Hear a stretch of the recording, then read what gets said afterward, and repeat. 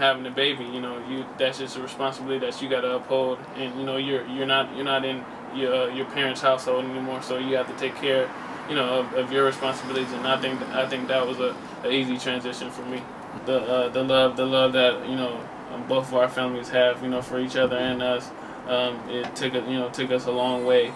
I was eager to, you know, get them up here, you know, so I wouldn't miss anything else. But they came down a lot, and I went down there a lot. I drove down there a lot, so I didn't miss too much. But it's just the little things that you want to catch. The perception of teenage parents is mostly bad perception.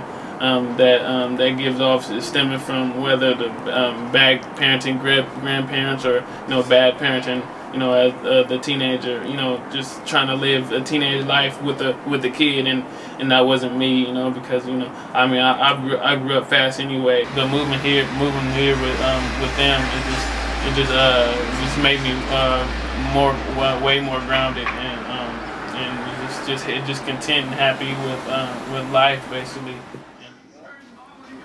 Oh, Number two. You were number two. Number one. Okay, wait. Let's try again. Like 2 years, and we're like, good time. I was actually gonna pick up little Marv to go because the coach's kids and stuff. You know, the day before Halloween, they dress up and go to, you know, to eat with the team and stuff. So I was actually gonna come home and grab Marv so we could go over there, but when I got to my phone, they're like, you know, we're at the hospital. She's been having little contractions and stuff. And I went to the hospital, and then you know, within 30 minutes, you know, she was laying in the bed because, you know, her contraction got more serious, and then after that, it only took 5 hours. I didn't know when Marv was, you know, going to come, and, you know, he was born, you know, right when I came here. Right just before camp, you know, for him, for Marion to be, you know, born after, it's just deep, you know.